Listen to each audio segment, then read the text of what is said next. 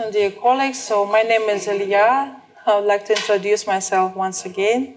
I'm the head of the Laboratory for Programming and Databases, Agrochemical Center, Belgorodska. Initially, this system was developed only for internal use. But since time, we decided to buy a powerful server so that this could enable to use it by farmers, by Agrochemical Center, and by the department. Here are presented the technical features of the server. The server contains two processors. You can use 2, 6, or 8 core processors with a frequency of 2.4 gigahertz. The power of this processor is enough to cover one oblast. So this server can cover Russia as well. So server motherboard with 2 processor sockets is required to support these 2 processors. For the software in the program itself, so there were installed 32 gigabyte or more registered DRAM. So also 2 operating systems were installed with this parameter specified.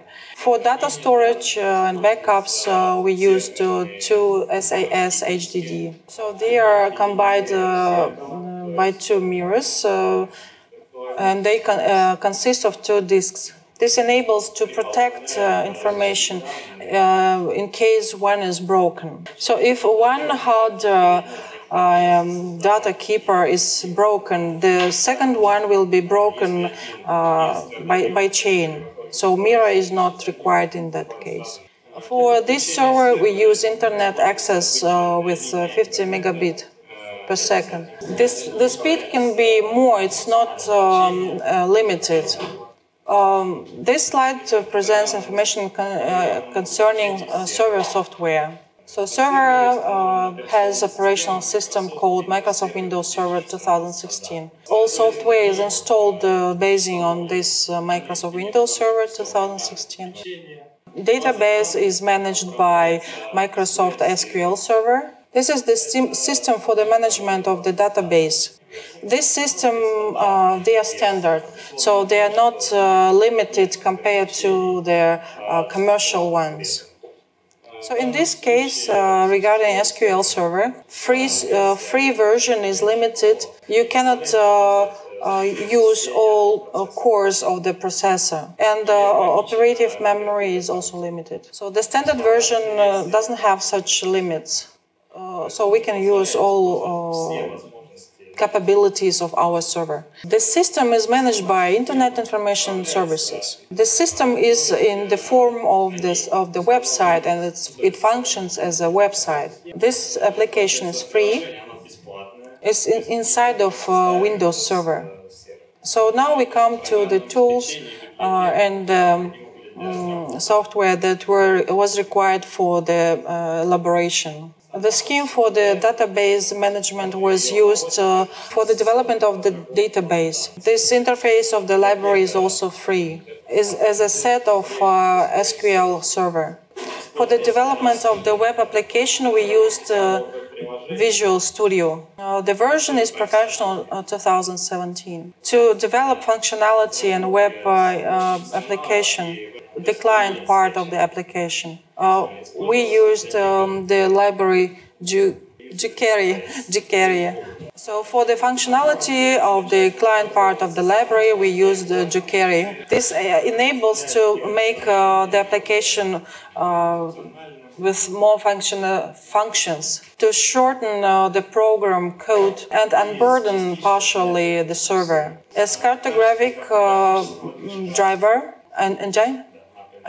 map engine, okay. We use the library Open Layers. This library is very powerful, enables to create vector layers and make some manipulations with them. In this case, we can add some layers as it was demonstrated, switch them, and we used for testing the application Mozilla Firefox web browser. So we had to adjust the client interface using this browser. So in general, we can see that we have this chain of intercommunication. Database, software, client interface, and the outcome of the application can be used in the web browser. The structure and the intercommunicability of the user. The main point is data and geographic data. All manipulations are done with these things. It should be noted that the whole control is done from the client through the application to the database. Also, the users, they download data using GIS system. All data is contained relatively in the database. The clients also have the possibility to work through map editors. This enables to make the editing of the maps and upload them to the database. So this movement can be done in two directions. So we can upload the data and download them back. So if it is comfortable, we can use our application to view the reports. Or if we want to see just that data and process them, then we use map editors. So there are such possibilities. And finally, I would like to speak about the possibilities of our system. Partially, we already demonstrated the possibilities of this system, but in brief, I would like to stay on some points. Database allows to store data, add some information, download, and edit. So partially, the functional for the data editing is contained in the database itself. Database is huge. It contains nowadays around 305 tables.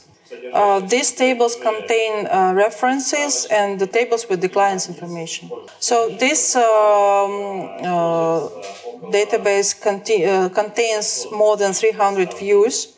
So mainly what we can see, it is based on the requests concerning the views. To process data and make some data manipulations, the database has around 450 storage procedures. So to go a bit aside from this and compare with the database of any online game, any online game can have around 120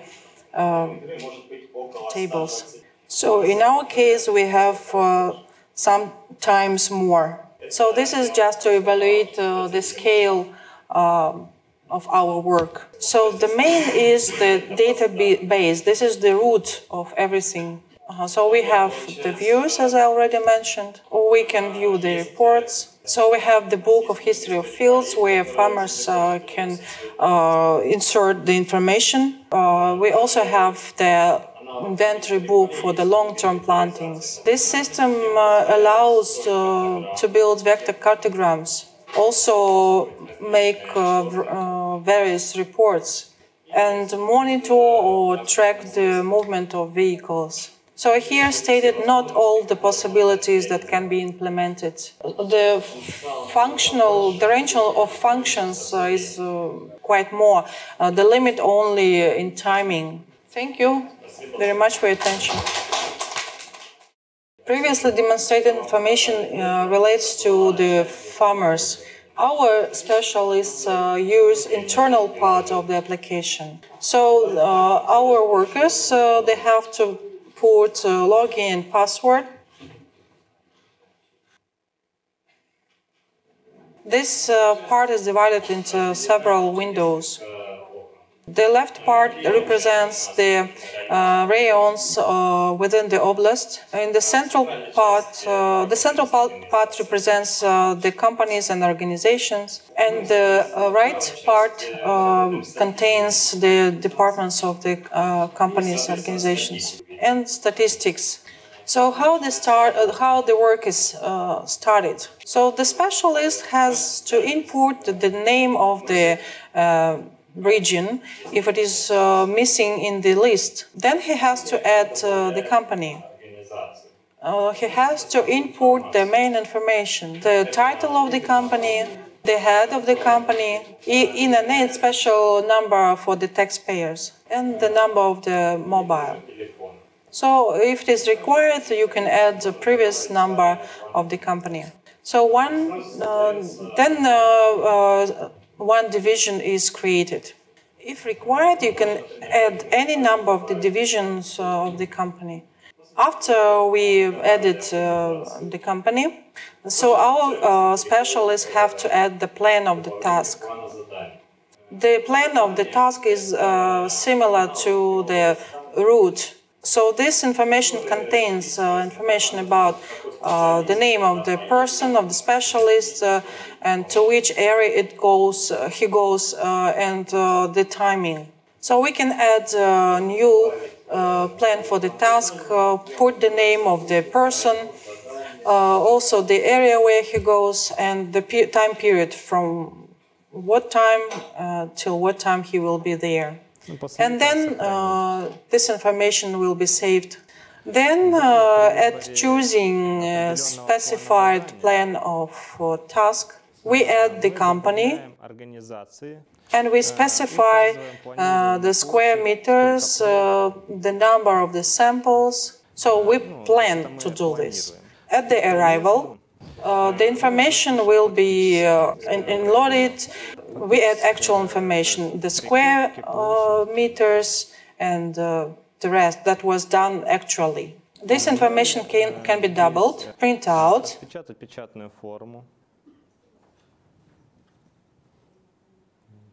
So emblems can be also printed out, and print out Form 1, Form 2. When they come back, they transfer information to our laboratory with the selected probes, samples. After that, analysis is carried out, and with the help of this tool, the outcome, the data is uploaded. So we open the name of the company, data input.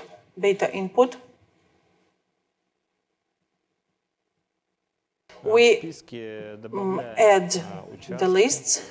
So we input all agrochemical features. We add information about samples. And in the middle part, the middle part contains the medium content of such elements. So based on this data, cartogram is constructed that was demonstrated earlier. There is also function as adding the analysis themselves. Laboratory worker can add information concerning the sample analysis. We can also add soil protocols and connect them to the special areas. Internal part contains all reference materials. We can see any indices or any parameter that is interesting for us. For example, types of soils. So you can see the list of all types of soils. And this information can be edited. So this is the way how all reference materials are constructed. We can add also the specialist, and we can limit the level of the access for them. The same refers to the farmers.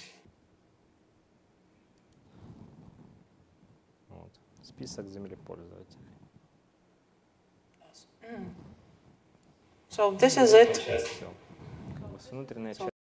Dear colleagues, to continue what was said previously by colleagues from Moscow, I would like to add some more information concerning the downloading information from IPs and also from. You should know that the tables with the attributes concerning the layer that can be uploaded to the server, we don't require a definite number of the columns. The column can consist of the required number of the columns which you need.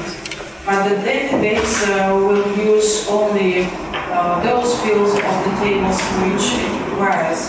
On the example of the table, I can demonstrate what database requires. For example, we have the table of the attributes and a number of fields, but we have to fill in only some certain part of this table. A request to the database concerning the procedures is built that the definite values are picked. For example, we can select only nitrogen, potassium, phosphorus, or humus. But as you can see, the table contains much more values, much more indices. So it depends on the request that will be fulfilled. So it doesn't matter on what coordinate system we use. There is the component for transferring. When they transform the coordinate system in which we are operating into their coordinate system which we require. So we select our layer. We select the layer where we want to transform. And we mention the system of coordinates. So here I import a unique code of the coordinate system. It refers to 1984 year. So if I push OK, this layer will be transformed into the required form. So the downloading is done only through this transformed layers. As far as the database has a certain basic principle way it operates. This is the loading from RPs. So I will not repeat the information concerning the downloading the information which was presented earlier.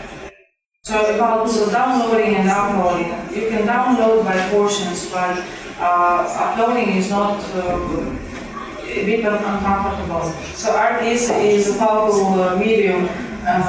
It helps to upload the information and then filter it, and then you can get the results. So here I can demonstrate how you can easily upload the information from RPs.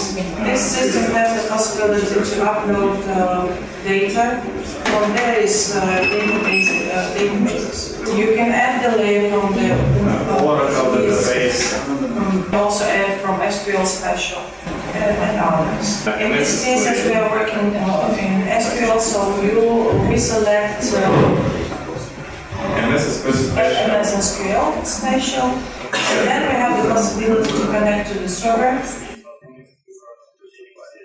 We create a new connection with any type.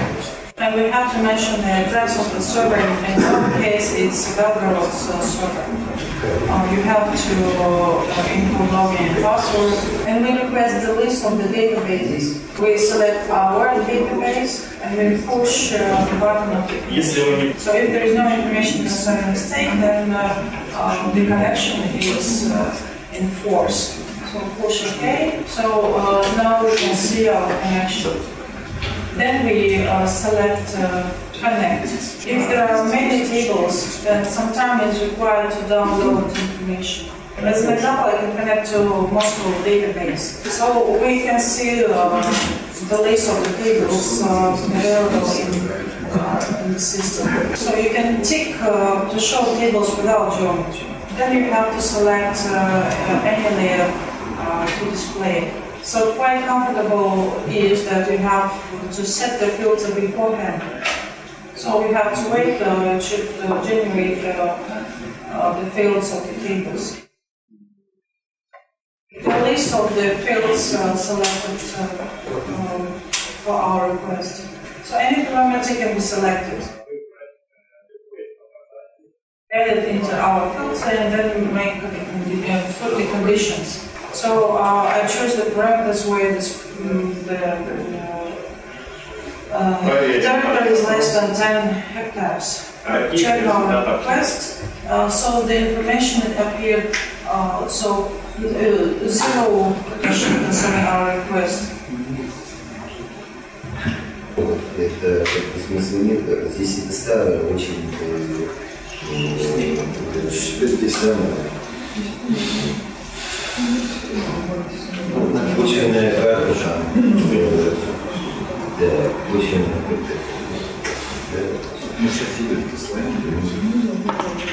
Например, другие могут быть очень долгие. Да, да, просто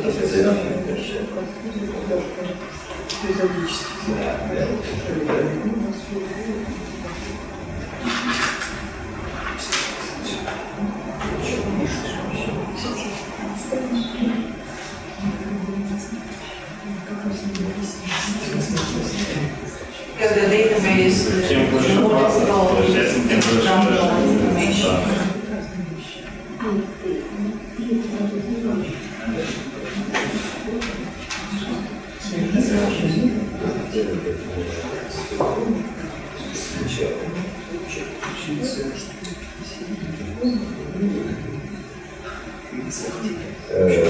Ну, например,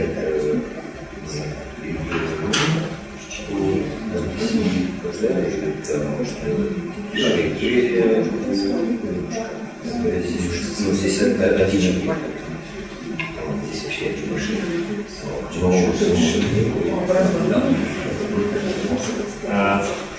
So we can set the filters.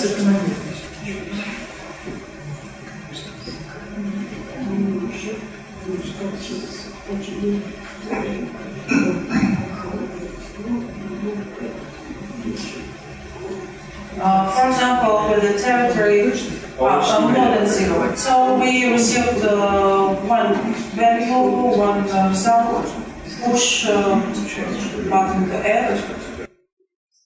So we see the contour of our oblast. So we set the filter and we received one value concerning this within this filter. Thus, knowing the table from which we need to receive information and the filter of the attributes where we want to filter, we can select the required data. So the client doesn't need to download all information from the server. ArcGIS doesn't allow to do this. So that's it.